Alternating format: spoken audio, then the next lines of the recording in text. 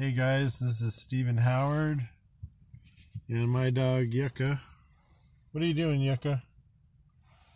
Sniffing around. We're in my friend's car and just went to Florence Coffee, Montana favorite. Yummy coffee. Hit the dispensary this morning and just kind of looking at life through a different lens. It's not as though I had rose-colored glasses on before, but the reality of the situation, people can come into your life under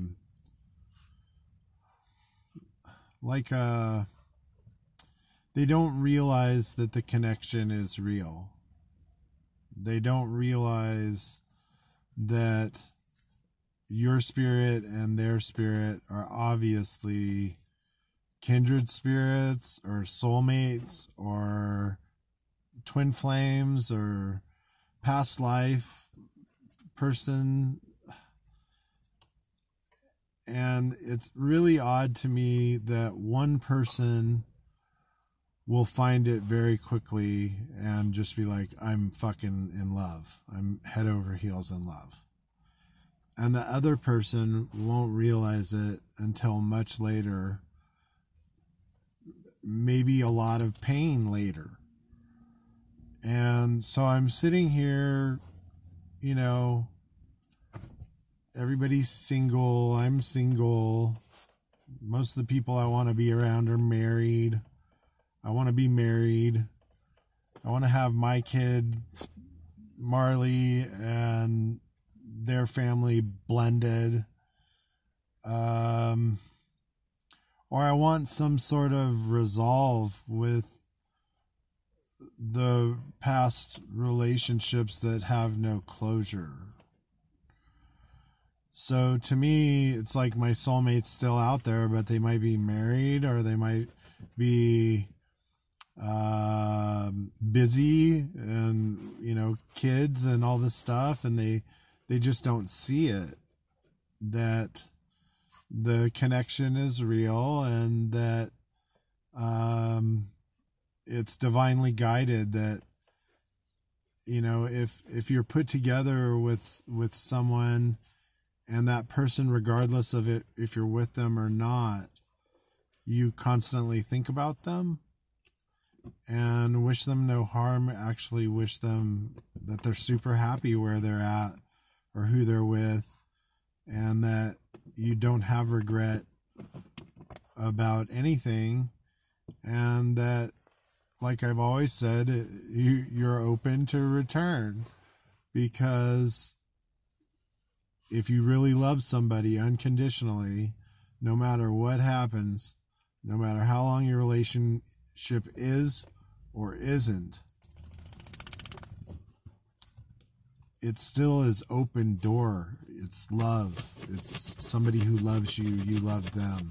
So I think today what I'm talking about is love.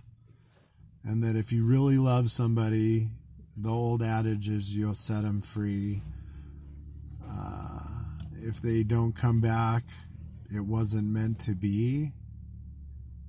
And, you know, we can all get sad and somber about it, but we were born here alone, on our own, naked and afraid. And when we come back, what happens right now is the most important thing, where you're at right now.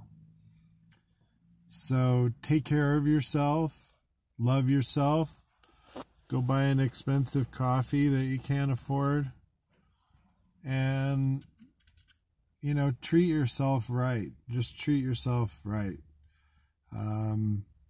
If you have an ocean of love behind you and you don't realize it, and it's connected to a cup that's in your heart, and that cup is overflowing, then you have love to give.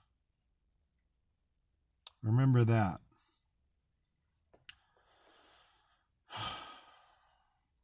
My dog Yucca's finally chilling out. Say hi, Yucca. You're a star. So I guess the last thing I'm going to say,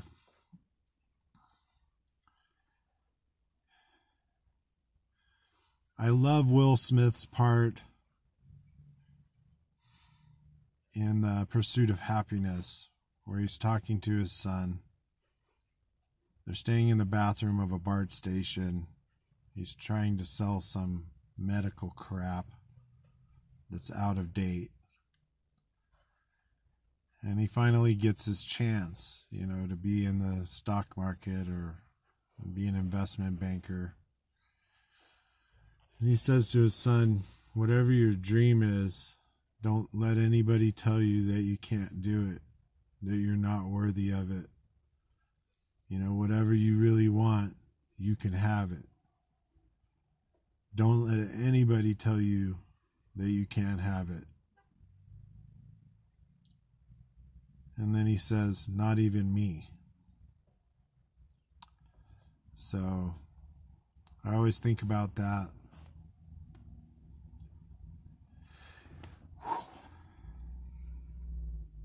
It's time. Have a good day, guys. Mahalo.